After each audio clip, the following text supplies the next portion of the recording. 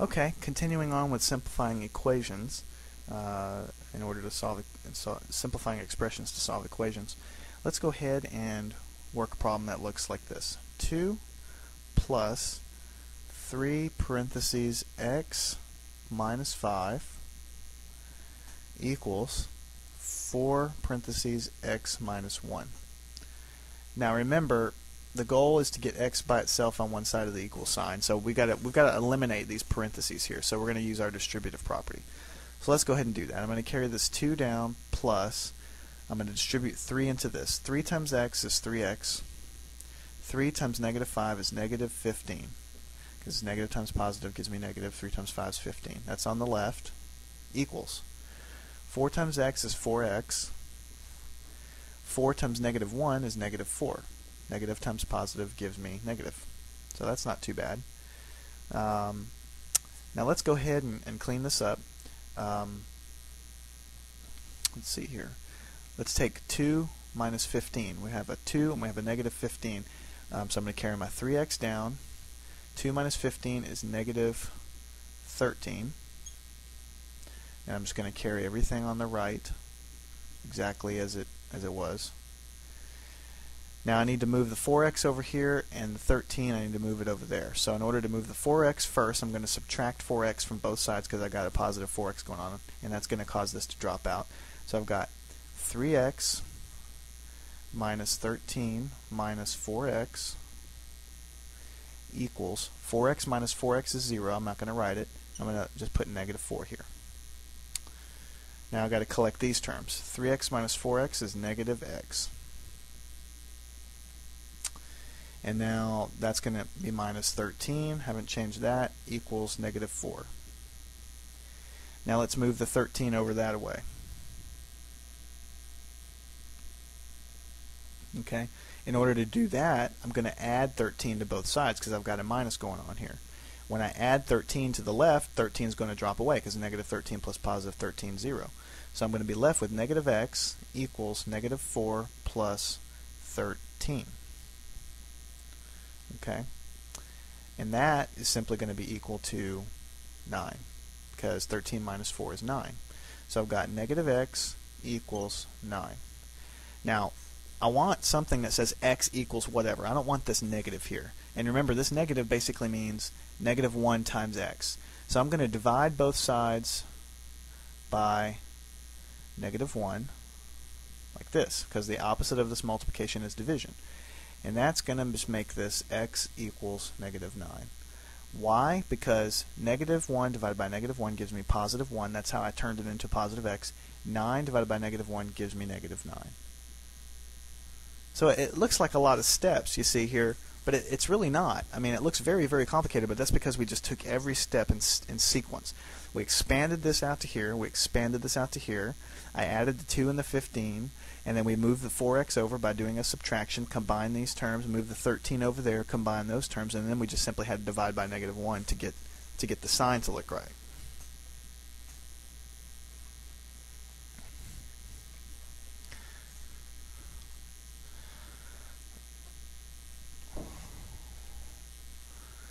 Okay. Let's see. Let's do one that looks like 3 parentheses t minus 7 over 2 equals t minus 6. Okay. Now we've got 3 times this thing in parentheses, and then we've got a 2 on the bottom, and then we've got t minus 6 over here. So there's a couple of things that aren't exactly pretty here. I could distribute this 3 in here first. I could do that. But personally, I'm going to go ahead and try to clear this 2 out first. Anytime you see a fraction in equations, generally the rule of thumb is go ahead and clear the fractions first. You don't have to. You could do it later, but I like to go ahead and clear them out first. So I've got basically a 2 on the bottom. That's a division. So the opposite of division is multiplication. So the way to get rid of that 2 there is to simply multiply by 2. When I multiply by 2 on the left, I'm going to have a 2 out here, and it's going to cancel because 2 divided by 2 is 1. So I'm just going to write 3 parentheses t minus 7 equals 2 parentheses t minus 6. All I did between this step and this step is multiply by 2 on both sides. On the left, multiplying by 2 caused the 2 to cancel with this 2. On the right, I have a 2, and notice I put some parentheses because the 2 is multiplied by the entire quantity. It's multiplied by everything, so you have to put parentheses there. Now we can simplify. Let's go ahead and distribute this 3 in. 3 times 10 is 3t minus 7 times 3 is 21 because negative times positive negative equals 2 times t is 2t and 2 times negative 6 is negative 12. Okay. Okay, so it's not too bad. Now let's go ahead and move this 2 over here, 2t rather. Let's move this 2t over here to get the t's by themselves. How do I do that? Well, I'm going to subtract 2t from both sides. On the right, that's going to cause the 2t to disappear. On the left, I'm going to actually have a subtraction. So let me carry it down. 3t minus 21 minus 2t equals 2t minus 2t is 0, so I'm not going to write it, minus 12. All I did was subtract 2t from both sides. 3t minus 2t is 1t, which is just simply t, minus 21 equals negative 12. So I'm going to continue this way. And then I got to move this negative 21, I got to move it over here, and I'm going to do that by adding 21, because that's the opposite of the subtraction. So on the left, I'm going to be left with t.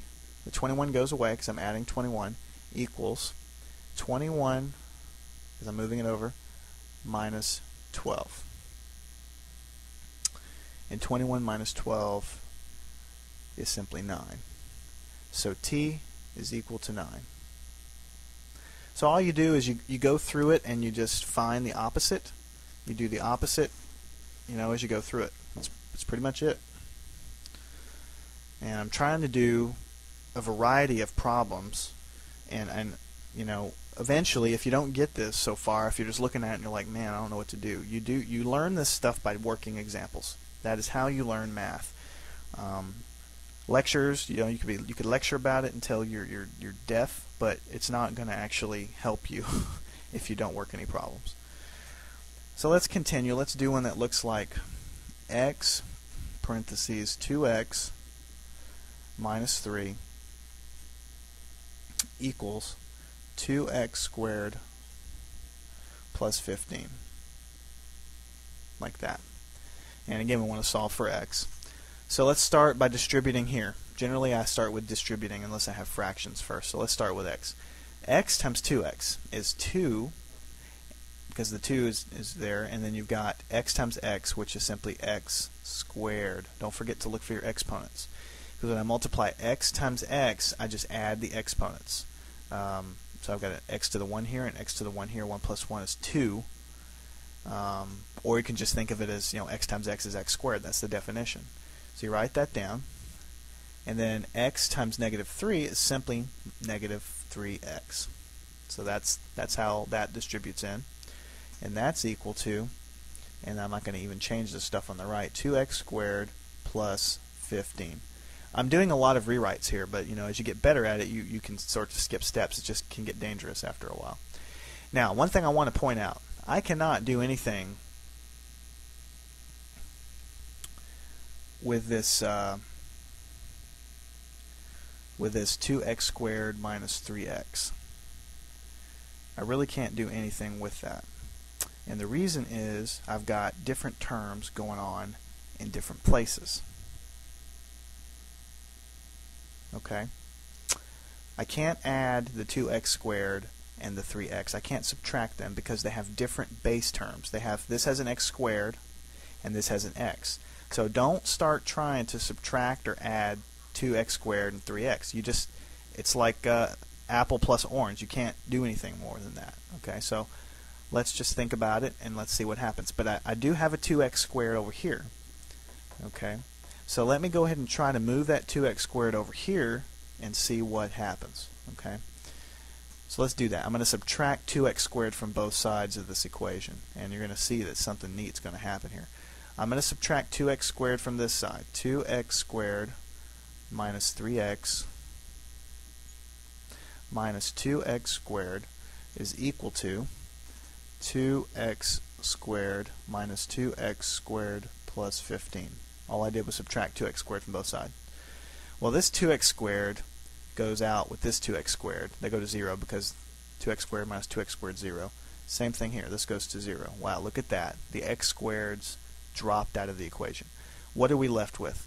Minus 3x here equals 15.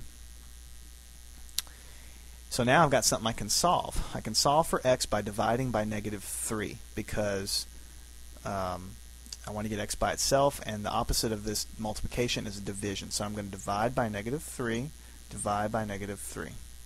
This goes out to 1 because negative 3 over 3 is 1. So I'm left with x is equal to 15 over negative 3 is negative 5. Positive divided by negative is negative. So I've got a negative 5 there. Now, I'm just going to tell you that this problem was designed so that these x squareds here, they're the same on both sides of the equal sign, and you can get rid of them because we haven't yet learned how to solve an equation when they don't cancel yet. I mean, all the equations we have learned, if you've really been paying attention, all of the equations that we know how to solve so far are of the form, you know, with an x and then something on the right. You beat it into shape into that form, and then you can get x by itself. But when you have x squareds like that, it's not so easy. Now, in this problem, they happen to cancel out, so it's like no problem. But later on, we will be solving equations with x squared there where it doesn't drop out, where it does not cancel. Those are called polynomials, and we will be actually doing polynomials till we're blue in the face, to be truthful. Okay, let's do a times a plus 2 equals a times a minus 4 plus 16. Let's go ahead and distribute our a's in. We got a lot of a's. We want to collect them. So a times a is a squared, okay? Because you got a to the 1 here, a to the 1 here, and when you multiply exponents like that with the same base, you can add the exponents. So 1 plus 1 is 2. So we got a squared, and you can go back to the exponent exercise if you like. Plus a times 2 is just simply 2a. Okay, normally write it with the number first. Equals a times a is a squared. And a times negative 4 is negative 4a. And then I'm just going to carry my plus 16. Now notice, I have the same thing. I have a squareds, but they're on both sides of the equation, and they have the same coefficient. In this case, the coefficient's 1. So I can tell you, without doing anything else, this is going to go out with this right away. Because you can think of this, again, going back to the scale analogy. You know, you've got a scale here, and I've got one lump of sugar, and I've got another lump of sugar, and another lump of sugar here, and another lump of sugar. Well, these a squareds are kind of like this lump here and this lump here. Right now, the thing's balanced, and I can go ahead and take both of them off.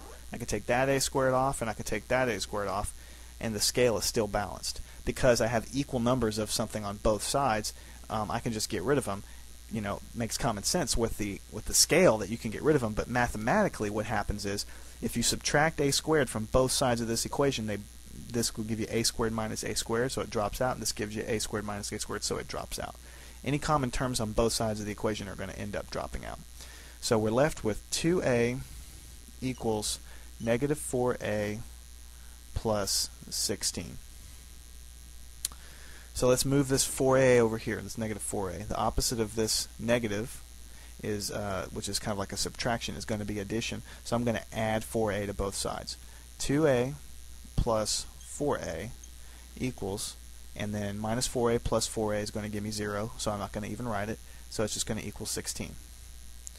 2a plus 4a is 6a, because these are like terms, and I just add the coefficients. 2 plus 4 is 6, equals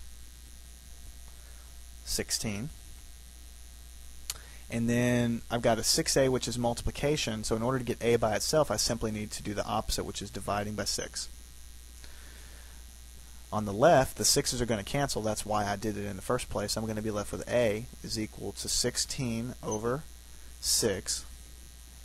And I can simplify this fraction because these are both even numbers, and 2 will go into both of these numbers. So what I say is this is equal to, and then 16 divided by 2 is 8. 6 divided by 2 is 3. So the answer is 8/3. And that is the solution to that equation. If you were to take 8/3 and put it into this A, and this A, and this A, and this A, and crunch all that out with your calculator, you would see that the left-hand side would equal the right-hand side. Just like that.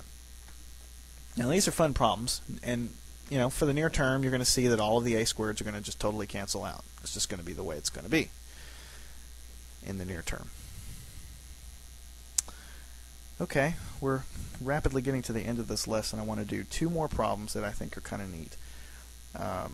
Let's say we have x parentheses 2x minus 8 over 2 equals x times x plus 2. Okay, I have a fraction here. I have this 2. So first thing I'm going to do is I'm going to get rid of that 2. And this is a division by 2, so the opposite of that's multiplication by 2. So I'm going to multiply this side by 2 and multiply this side by 2. On the left, I'm going to have a 2 out here, which is going to cancel, so I'm not even going to have to write it. So I'm going to carry this down on the left. I've got x, parentheses 2x minus 8, equals, and I multiply both sides by 2, so I've got this whole stuff on the right times 2, which is just 2x, parentheses x plus 2. All I did was take this and put a 2 out front because it's multiplied by 2. On the left, the 2 went away because I multiplied by 2. 2 divided by 2 is 1. Now let's do our distributive stuff. Let's distribute these things in. X times 2x is 2x squared from before. X times x is x squared. Minus 8 times x is 8x on the left equals 2x times x is 2x squared plus 2 times 2 is 4, and then you've got an x there, so it's 4x. 2x times 2 is 4x. Okay? Now notice I've got a 2x squared here, and a positive 2x squared here, and a positive 2x squared here. I know right away these are going to basically go away. If I were to subtract 2x squared from both sides of this equation, I would be left with this would cancel this out, and it would cancel that out, so they just disappear completely. They're not even a factor anymore. So I'm left with negative 8x equals 4x.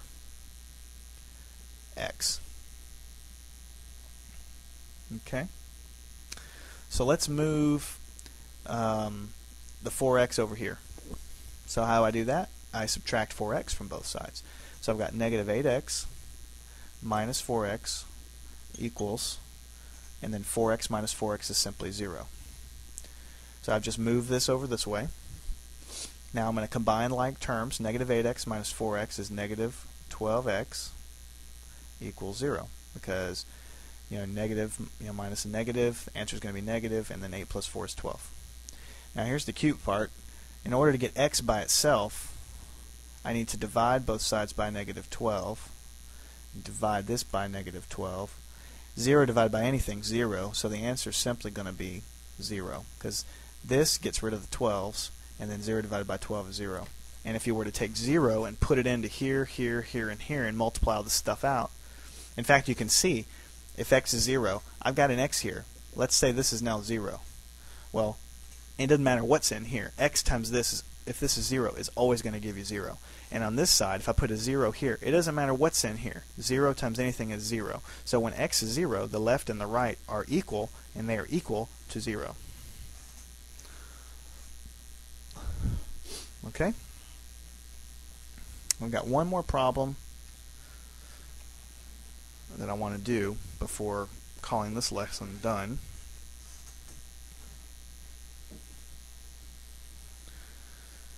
And here it is. Okay, it's going to be kind of a big problem. X parentheses 4x plus 3 plus 2 parentheses x squared plus 9. All this stuff is going to be divided by 2 equals 3x parentheses x plus 2. It's kind of big, but it's really not going to be that bad. First, I'm going to get rid of the 2. I'm going to multiply the left by 2, and that means that the 2's are going to go away. And the right I'm going to multiply by 2 also. So let's just start by writing all this over. X parentheses 4x plus 3 plus 2 x squared plus 9. All I did was write the top. I'm going to get rid of the 2's because I'm multiplying by 2 equals 2 times all this stuff. 2 times 3 is 6. I'm going to write 6x x plus 2. All I've done from this step to this step is multiply by 2. On the left, the 2's disappeared. On the right, it's just 2 times all this stuff, and 2 times 3 is 6. So it just goes like that. Now let's distribute our x's in. X times 4x is simply 4x squared plus 3 times x is 3x plus 2 times x squared is simply 2x squared plus 2 times 9 is 18 equals 6x times x is simply 6x squared because you got the 6 and x times x is x squared plus 6x times 2 is simply 12, and then you just carry the x, 12x. Okay? Now let's see if we can consolidate this stuff. This is a like term, and this is a like term, because x squared is in both, and they just have coefficients out in front. So 4 plus 2 is 6, so that means this is going to be 6x squared. Let's just continue writing the rest of the thing. Plus 3x plus 18 equals 6x squared plus 12x. Now notice I've got a 6x squared on both sides of the equal sign. And if I were to subtract both sides by 6x, they would both disappear. So this just goes away.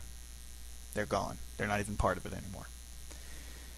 Now instead of rewriting it again, you just need to know that this is what's left on the left and this is what's left on the right. So what I want to do next is I want to well, let's just be different. Instead of moving the 12 over here, let's just be a little different. Let's move the 3 over there.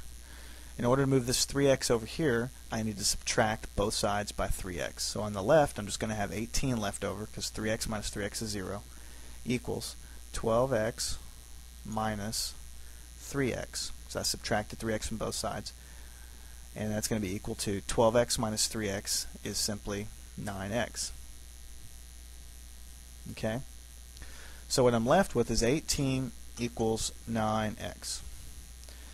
And the way to get x by itself here is to divide both sides by 9 because I'm multiplying here, so I want to do the opposite, and that's division. So I'm going to divide that side by 9, and I'm going to divide that side by 9. These are going to go away. 9 divided by 9 is 1. So x is equal to 18 divided by 9, which is simply equal to 2. So x is equal to 2. That's going to about do it for this lesson today.